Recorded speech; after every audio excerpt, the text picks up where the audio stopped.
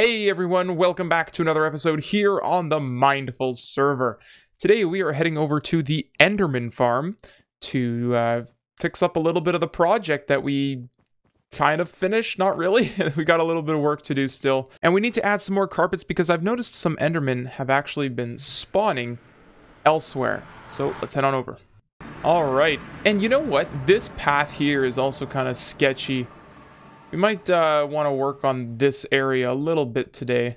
I've been a little bit unsure as to what to do lately on the server, and that's primarily because I have not set projects for myself. I mean, I've got that mob farm that I was working on, and it works really nicely, but it's not like the most entertaining thing to do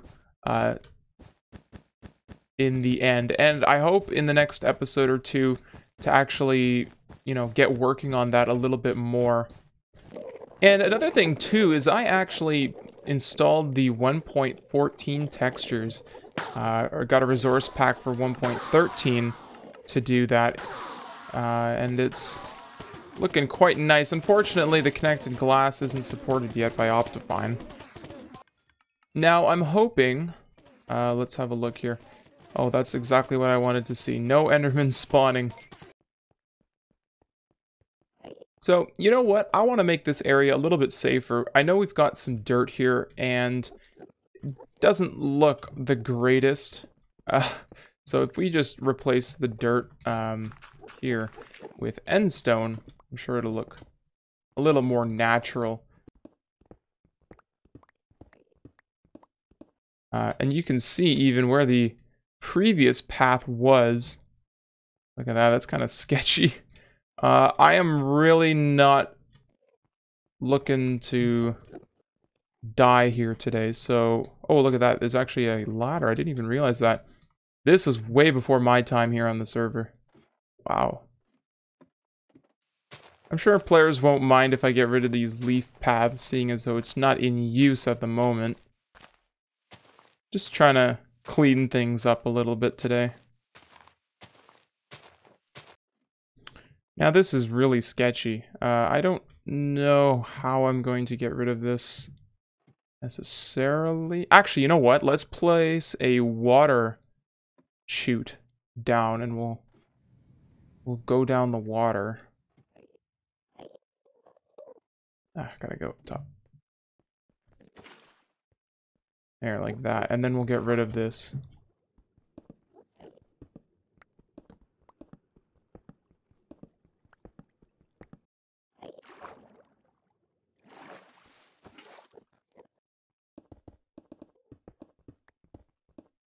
The thing with the end is I find that players seem to always neglect it, and I've been guilty of this too. It's sort of like you come here for one purpose, and you don't spend a lot of time here ever, really.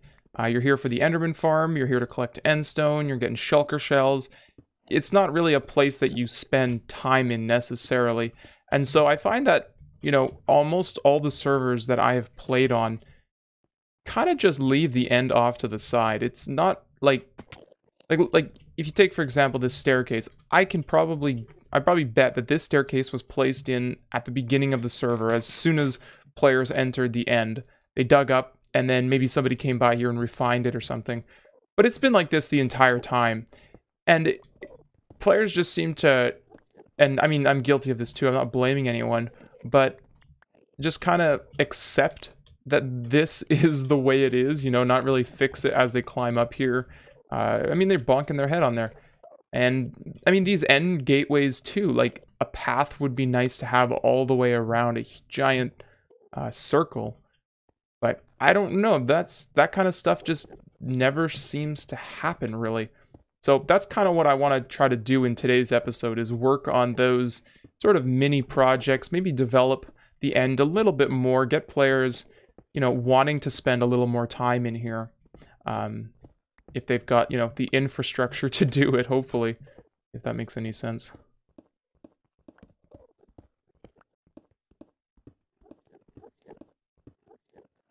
Now my goal here is to make this look a little bit more natural, and I've noticed that players Okay, let's take a quick wow, elytra fly around the end here. You'll notice how players just shave off layers of the end stone, and you know, once again, not blaming anyone, I would be doing the exact same thing if I needed end stone, but maybe we can fix this up a little bit and find a solution to why this kind of stuff is happening, as it doesn't really make the end look all that friendly. Kind of just looks like it's a dimension that you're only here for a single purpose and you don't really want to be here. We can build something like this. Let's go over here and have a look. We can put some stairs or something up to a end gateway and say endstone collection here. And then it'll give players an actual place to go and pick up that endstone. Because I know this kind of path and stuff, I mean, it's really sketchy. And I'm certainly not comfortable running around. Like, I mean, it's like a 1 block thick into the void. I mean, I'm sure there's water, but like, I don't know. That just freaks the heck out of me. I guess what I'm getting at is just make the end look good. I mean, that's pretty much all I have to say. Like, I understand why players do this, but I'm sure we can be better.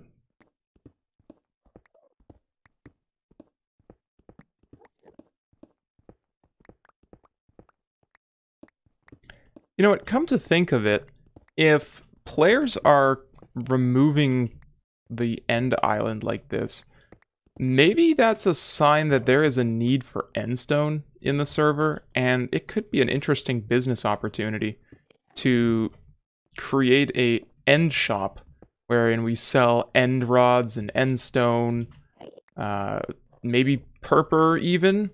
I know I've never actually dabbled in that kind of stuff.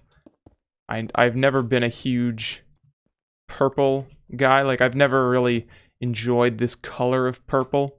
But I can see why it appeals to people, and if there is a need for it in the server, then I see no reason why we shouldn't be taking full advantage of it and making a business out of it. And you know what? This is starting to come together. This is kind of what I had in mind, like just making it look a little bit more natural. If we're going to remove parts of the end, we may as well make it look good. There we go. I put these platforms down here for players in case that they, for whatever reason, walk off the edge here. They'll still be able to catch themselves a little bit. And it's not to say that people are like dumb or anything, but you know, I've done it. I've been clumsy. I've walked off the edges of areas like this, and it really sucks if you don't have your elytra on to try to save yourself there. It can be pretty devastating. Alright, you have no idea how much this frustrates me, how it's off-center. Oh my goodness. The entire thing is off by like 2 blocks. Well, I mean, I'm gonna have to live with it. You know what, maybe stairs just don't really fit. I mean, the end is a very mysterious, like, ominous dimension, and just having, you know, wood stairs, like something familiar in the end just seems wrong to have. I don't know, because it's like, it's such an unknown area that having like stone and cobblestone, seeing it here always reminds me that, you know, it was always sort of temporary, the idea. Like, this just feels temporary to me. I don't know. Maybe it's just me. But having like purpur and purple and stuff, like, that makes sense. It just goes with the theme of the end. I'm not too sure if having a staircase here is necessarily what this place needs. And the fact that it's still off-center really does frustrate me. But you know what it does need? It needs a giant ring around the end, which I just finished. It's been 2 or 3 days I've been working on this. I honestly didn't really feel like recording it because I didn't feel like there was going to be much to show for it. But it's all Enderman proof, and players can throw their Ender Pearls through this now much easier than they could before with a building up, and I got rid of that platform there. And as players fight the Ender Dragon more and more, the more of them will spawn. I think it goes up to 21 in total. And so this whole area hopefully will have a bunch of these end gateways populating it eventually. But we need to come up with a way of how players are going to get up here. And since I didn't do that, let's go down here and take a look at what we got. I just got rid of this scaffolding.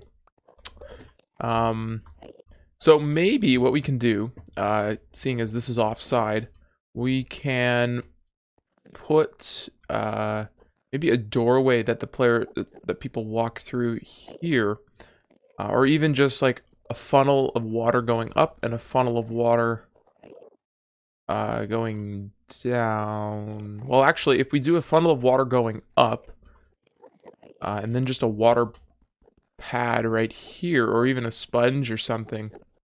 Not a sponge, sorry, a hay bale. That could work. Another option here is, instead of doing that, we have a staircase sort of on each 4 areas, which connect us to the end island. I don't like that idea 100%, just because some of the areas, for example, in the back there is a massive distance between that ring and the end island, which would require us to build another platform and go through all these. Yeah, you see how difficult this would be, especially. Maybe that's not a good idea. So here's my super complex solution to a very simple problem. What I've got here is players will walk into this sort of chamber, and then they'll go up. So let's just take an example here. Whee, like that. So basically, these dispensers are dispensing water buckets, which fill the bubble column, and then the players just go flying all the way up. And I've got this whole redstone circuit down here, where essentially just takes the pulse and feeds it through and powers the dispenser. Like so, and you can stack redstone like this with half slabs and redstone dust, which is what I'm doing here. And then I've got a reset clock which runs and does the exact same thing, just powers the dispensers and turns off the bubble column. And you may be thinking to yourself, well, why don't you just, have a bubble column already there?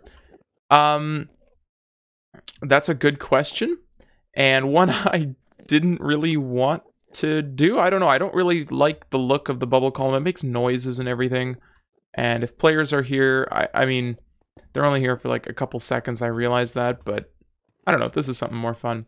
And I was trying to think of something to put on the roof here rather than these 2 ugly looking signs. So if you have a suggestion, I mean, I tried a trap door, but that doesn't seem to work. Hello, Mr. Enderman. The trap door, this iron pressure plate tends to trigger it, and the players just get locked out. So I could place it off to the side, but it's kind of obstructive. I don't know. If you have a suggestion for something that I could use in that situation, please let me know in the comments. I can't really think of anything at the moment, so we're going to leave it with the sign. But let's go ahead and fill up this bubble column, or this adjustable bubble column, as you might want to call it. And I don't have any ice on me, unfortunately, so we are going to have to do this all by hand. Yikes.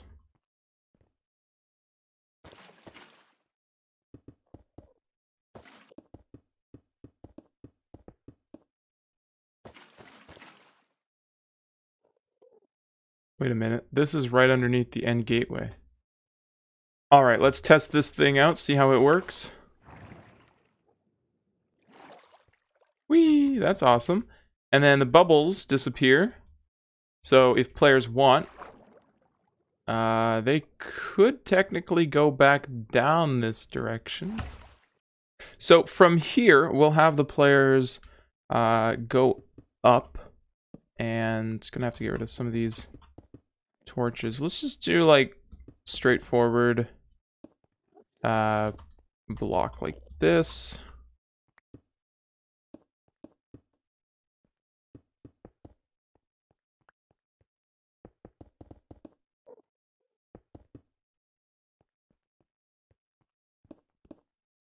All right, there we have it. It's not looking the most splendid, but you know what? This is sort of an ongoing project I think I'm going to take on to sort of make the end look a little bit nicer. And let's just take a look at how it functions and what it looks like 100% now. Whee! And then you come up here, and you got your stair. You can go walk around to whatever area you want to go to. So it's probably not the most efficient, and I don't know how this Enderman spawned here. Actually, you know what? No. They can teleport to half slabs. That's right. I mean, if players want to get to the other side, obviously they're going to have to run there. But if you really think about it, too, they can just take their elytra, and I bet you most players probably will. It's probably just going to be the fastest. All right, well, that's all we have for today's episode. I just wanted to thank you guys so much for tuning in. And my skin, let's have a look here. What is my skin? You probably see better in this menu anyway. Look at that. Who is that? If you can guess who that is in the comments below, I will feature your comment in the next episode. Guess who that is? All right, anyway, guys, thank you so much for tuning in, and we'll catch you all in the next one. Have a great day.